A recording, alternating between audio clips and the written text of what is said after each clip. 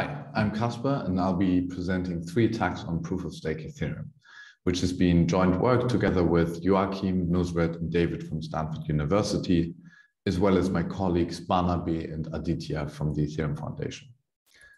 Now, most of the paper revolves around reorgs. So to set the stage, let me start by providing a high-level distinction between different kinds of reorgs, after which I'll be talking about why reorgs matter, and then get into the specifics of the attacks. So on the one hand, we have ex post reorgs, and on the other hand, ex ante reorgs. With ex post reorgs are kind of what we usually think of. You want to reorg a block, and so you build on a parent, and if the reorg is successful, the next block builds on your block. With ex ante reorgs, it's different. When you start the attack, you actually don't know which block you will end up reorging out. And so this kind of a reorg is achievable by strategically timing the release of your messages, but we'll look at the specifics shortly. So in short, ex post reorgs are reactive. I see a block and decide to fork it out, and ex ante reorgs are proactive. I have an opportunity, so let me set the system up for failure later. Now, why do reorgs actually matter? A safe and live protocol can actually exhibit reorgs, so can't really be that bad if it's safe and live, right? So essentially that leads kind of to the classical security notion, not preventing them, because, well, they're still safe and live, the protocols. And why is that bad? Well, essentially at its core, reorg kick honest blocks out of the permanent chain, that is. And that is bad because it's a reduction in the chain quality of service. What do I mean by that? Well, kicking honest blocks out of the chain has a consequence on both latency between blocks that end up on the permanent chain, as well as the capacity, as in how many blocks in a given time frame end up in the permanent chain. So maybe we should introduce a notion of chain quality of service and aim for some maximum amount of latency between these permanent blocks, as well as some minimum capacity. Why care about latency?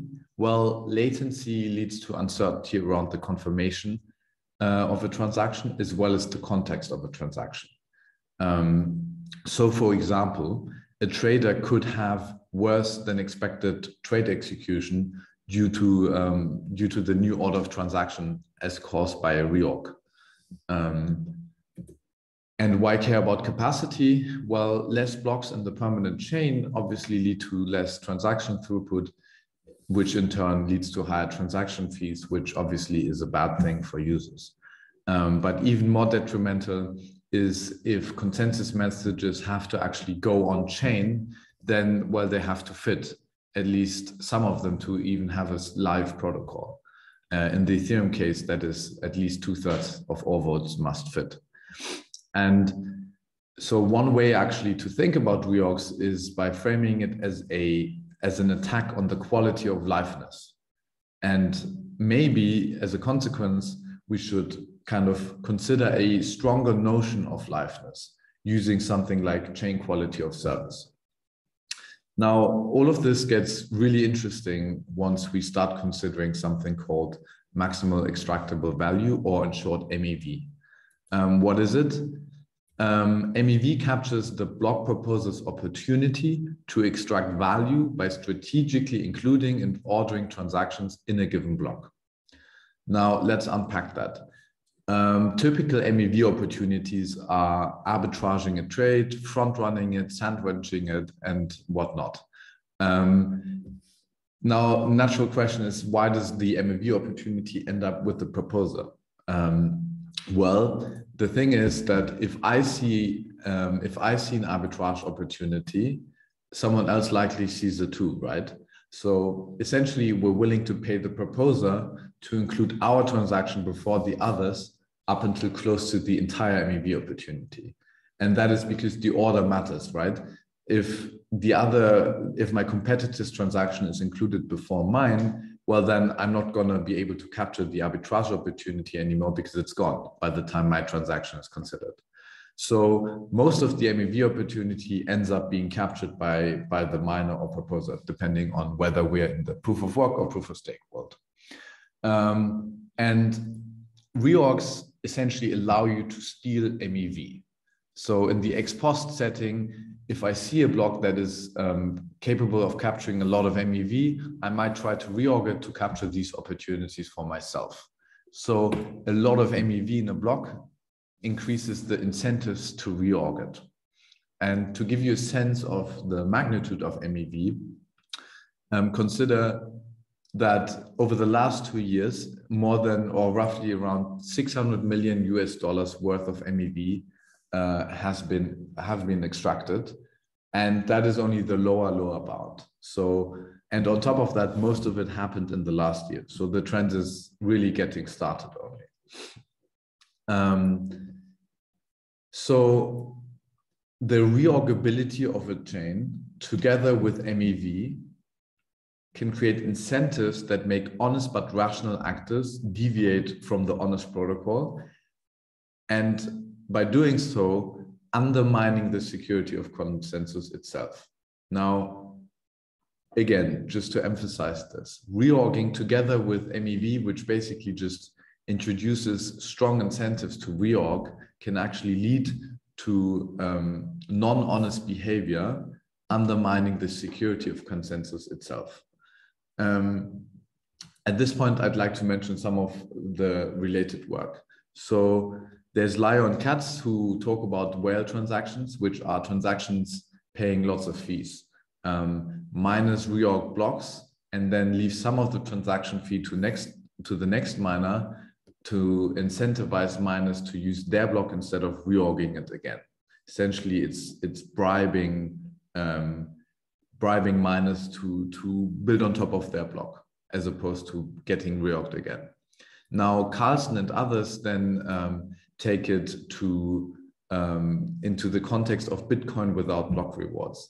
And they show how an initially innocent looking strategy can lead to strategies that end up intentionally forking the chain.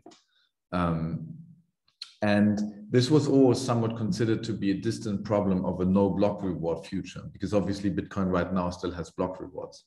And then comes Phil Dine and others that introduce MEV in their paper Flashboys 2.0, where they also talk about what they call a time bandit attack, which basically shows that high MEV regimes in general can basically lead to miners wanting to reorg the chain due to the MEV incentives. And so basically, the argument is that even though we still have block rewards, MEV can have such strong incentives that make people deviate from the honest protocol already.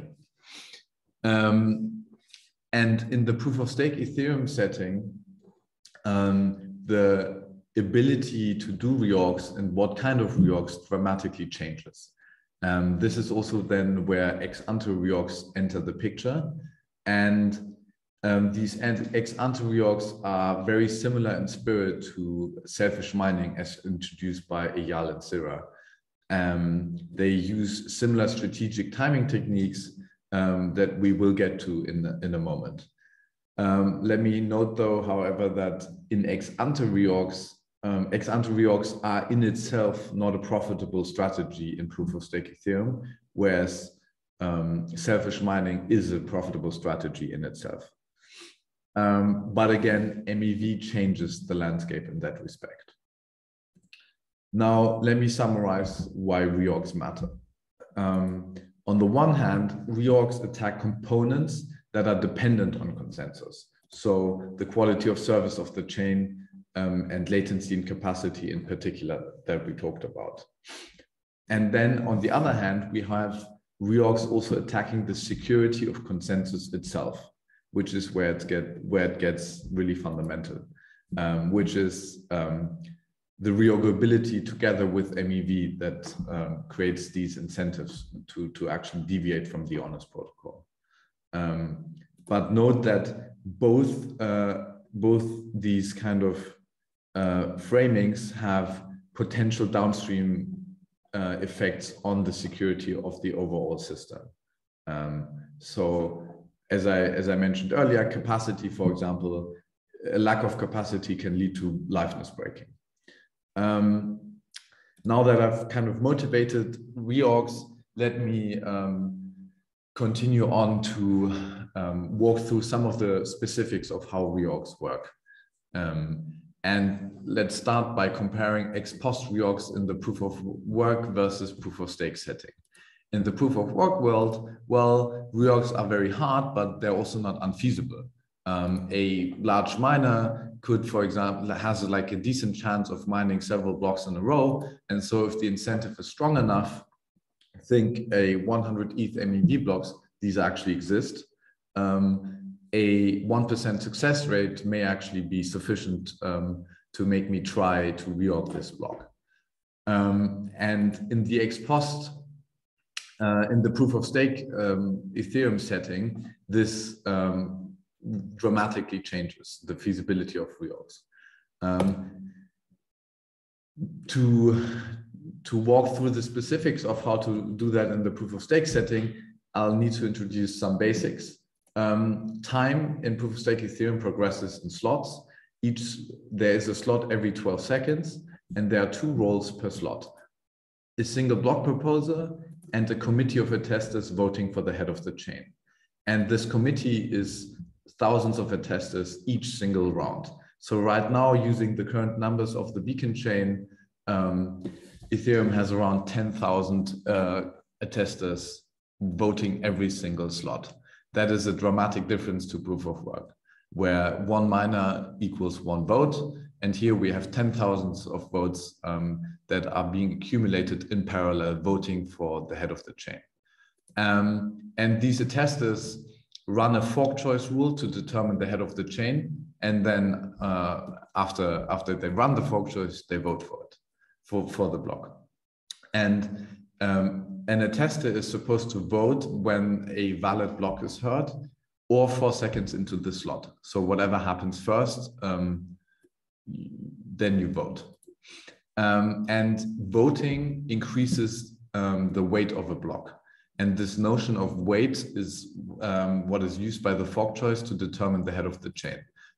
So essentially, the fork choice walks down the block tree, and whenever a block has multiple children, it selects the child with most weight. Or said differently, it selects the heaviest subtree. This is following the Ghost protocol as put forward by Sopolinsky and Zohar. And now that we've kind of established some basics, let's actually walk through a ex post reorg and proof of stake. So let's assume that n+1 is very profitable, so that the block proposer in n+2 wants to reorg it out. And the point of this slide is actually to demonstrate how exceptionally difficult it is to do ex post reorgs in proof of stake Ethereum. Now, this is our setting. And so what happens in block n+1? In block n+1, the adversary is going to vote for block n. Why? Well, it doesn't want to give block n+1 weight because that's the block the adversary is trying to reorg. The honest committee members, however, will vote for block n+1. Why? Well, it's a valid block, so you vote for it. Now, n+2, as I said, builds on the same parent, being block n, and the adversary will obviously vote for that block because it's the block that they want to establish on the permanent chain. Whereas the honest proposers, the honest committee members, they will vote again for block n+1. Why is that? Well, the fork choice rule only considers attestations from previous slots. So they don't consider the 2/3 of attestations that they may have heard voting for block n+2. So when they currently see block n+1 with 1/3 weight and block n+2 with no weight because they don't consider the 2/3. Now, obviously, then block n+1 is the heavier subtree, so they vote for that. Now, at the end of this, we have block n+1 with 2/3 of weight and n+2 with 2/3 of weight. And if we assume that the tie breaks in favor of the adversary, well, then we have block n+3 building on top of block n+2, and the ex post reorg is complete. Now, one thing you might wonder is it possible for an adversary that doesn't control 2/3 of total stake in Ethereum to accidentally control 2/3 in a given committee? And actually, no, it turns out not. So using current committee size numbers, which is roughly 10,000, a 65% staker controlling 2/3 of a committee in any given slot has probability of around 0.001%. So, and if you go to 64%, that's already virtually zero. And this is to say that even for an attacker controlling 65% of total stake, they will struggle to get the control of 2/3 of all validators in a committee in a given slot. In summary, this you can break it down to the power of parallel attestations. Parallel attestations make ex post reorgs seemingly unfeasible. Again, in proof of work, a miner is basically one vote. When they mine a block and propose it, then they vote for whatever they consider the head of the chain. But here you have 10,000 committee members voting in parallel. So as an attacker, you not only have to fight the block proposer, but 10,000 committee members. Now, let's finally get to ex ante reorgs. Let's remind ourselves, we have a block slot where we have a slot where we get to propose a block and we want to reorg a future block out. How do we do it? Oh, actually, forgive me. This ex ante reorg is an improvement to an attack proposed by Noida and others in their paper Low Cost Attacks on Ethereum 2.0.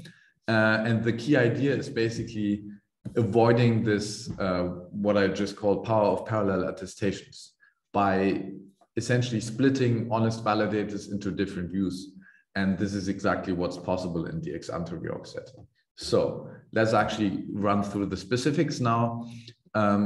Block N is honest, everyone just attests to it, business as usual. Now in comes block N+1 by the adversary that keeps this block private for now, as well as this private attestation, as well as this attestation from slot N+1. Now, the honest committee members will not see block N+1. They're not aware of its existence, so they end up voting for block N. And similarly, the block proposer of N+2 is not aware of the existence of block N+1. Now, let's assume zero network latency for now. And why should the committee members of slot N+2 vote for block N+1? Well, if the adversary releases its N+1 block and the private attestation at the same time as block N+2, remember we're assuming zero network latency, then what the committee members in slot N+2 will see is a block N+2 and block N+1 with this single attestation.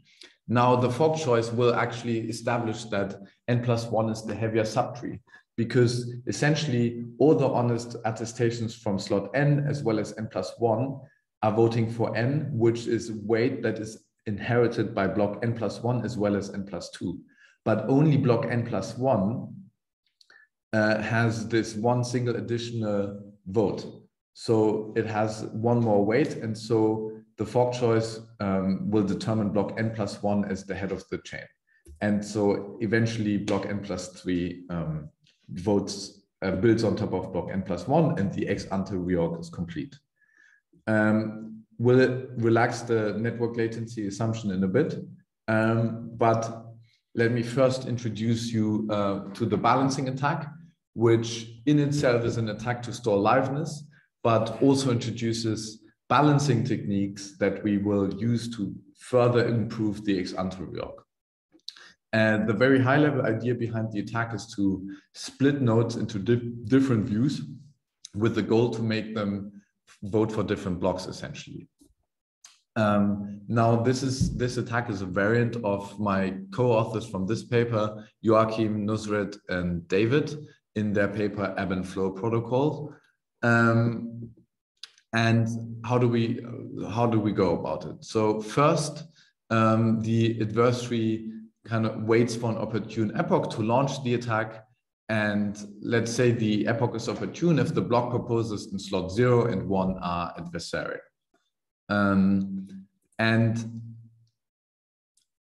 let's call them, so then the adversary privately proposes new blocks in slot 0 and 1. Let's call them the left chain and the right chain.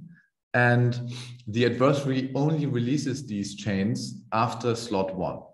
And let's assume that the tiebreak favors the left chain. So what would happen if everything stopped right here? So we currently have the left chain and the right chain, and we're assuming that the tiebreak favors the left chain. Now, essentially, if nothing further is done by the adversary, what will happen is that all the honest committee members simply vote for the left chain, and that's going to be the permanent chain, and that's the end of it. Obviously, the adversary doesn't stop here. So let's remind ourselves of what we're trying to achieve here. We want to make half of the honest validators think that the left chain is the head of the chain, and the other half that the right chain is the head of the chain. How do we do it? We do it by releasing a so-called sway vote for the right chain. And we try to time this so that half of the honest committee members see the sway vote before they attest and the other half after they attest. And if the timing is tuned well to the network propagation of the network propagation behavior at large, then roughly 1/2 of honest committee members of slot 2 see the sway vote before they cast their vote and thus view the right chain. Remember that we're voting for the right chain. And the other half sees the sway vote only after they've voted already. And so they view the left chain as leading. Remember, we're assuming that the tiebreak favors left. And so next, the adversary can kind of observe the outcome of the vote, which will likely never be exactly 50-50. But it will only be a gap up to the order of the square root of the honest committee size, which is just the variant of a binomial distribution. And basically, the adversary observes this gap and then can use its committee members from previous slots, so slot 0, 1, or 2, to rebalance the vote to a 50-50 tie exactly. And as the tie is restored, the adversary can essentially just keep going using the same strategy ad infinitum. And the adversary, to kind of continue this attack in perpetuity, needs to control stake in the order of 1 over the square root of the honest committee size. And in which case, if that is actually what's happening, then we actually have liveness being stalled, because no chain would manage to accumulate the necessary 2/3 majority to make progress. And here on this graph diagram, we see the degree of control that is possible through the timed release of messages, even though we're assuming no adversarial network control. Essentially, we have a network in which we simulate message broadcasting. And here on the x-axis, we have time, and on the y-axis, the share of nodes that have received messages. And as we can see, the results are fairly concentrated around the mean. And this suggests we have a fair amount of precision to time messages and split the network into 50-50 split. Feel free to check out the code as well. Now, let's use some of these balancing techniques to improve the ex ante reorg. And essentially, we use balancing techniques to keep honest committee members split roughly in half by ensuring they have different views. And so they vote differently on what the current head of the chain is. And essentially, what we achieve by doing so is that the honest committee cancels each other out in terms of fork choice weight. And then the adversary can just swoop in with a couple of attestations, attestations being votes for the head of the chain, and tip the chain to their liking in one or the other direction. So how do we do it? Well, block n as normal, and then comes n+1 again. We keep it private. And where it's different is that this time around in slot n+2, we not only strategically wait for the honest proposer to release their block, but we also time our release of the private block as well as the attestation, such that roughly half of the honest committee members hear the sway vote before they attest, and so vote for the adversary block, and the other half after they attest, and so vote for the honest block. And actually, we're going to keep this reorg going for one more block just because we can. And so we're actually aiming not for an exact 50-50 split, but by a 50-50 split that is off by one, favoring block n+2, so that block n+3 is built on top of n+2. Now, to conclude this two-block reorg, the adversary now has to convince the majority of the slot n+3 committee members to vote for block n+1. So this time we're not concerned about a roughly half-half split, but we just want to make sure that the majority is voting for n+1, and we do that by releasing the sway vote in such a way as described earlier. And if that is successful, well, block n+4 ends up voting for n+1.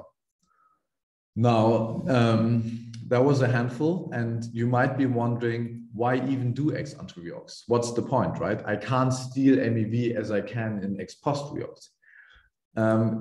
Sort of right, but not really, because again, MEV has strong incentives at play here.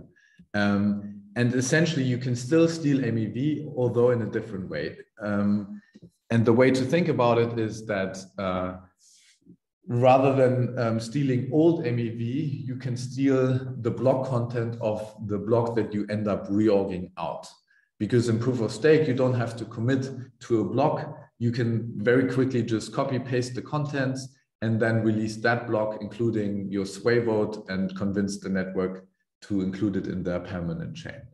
An alternative way to think about ex ante reorgs is seeing them as buying time, meaning that the adversary gets to release their block basically in a one block reorg case 12 seconds later. So instead of having to release them immediately at the beginning of slot n+1, they get to release it around slot n+2. And so they buy listening time to the mempool, and basically more transactions in the mempool imply more MEV, because MEV opportunities grow with more possible transaction order combinations.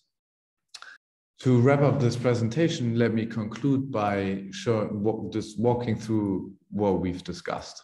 So we've shown a way to store liveness using the balancing attack, and then went on to show how to reorganize the chain using ex ante reorgs. And then we combined ideas from both things to even improve the ex ante reorg further. Allow me to note here that as a response to the above attacks, basically something called proposer weight boosting has been put forward and even implemented and is live already. As a fun fact, these ex ante reorgs were possible on the beacon chain, but because no transactions are associated with the beacon chain yet, there were no incentives to actually do these ex ante reorgs. But this will obviously change once the transition to proof of stake is completed. However, the underlying principles of these attacks remain. So splitting all of the honest validators into different views using these timing and balancing techniques is very much still a thing that people should look at and consider for future research. And hopefully I could motivate why reorgs matter. In short, they attack the quality of liveness with potential downstream effects on the security of consensus itself. So we shouldn't treat them as just a nuisance because the protocol is still in life, safe and live. No, they actually matter for the security of consensus itself. Thank you for listening, and goodbye.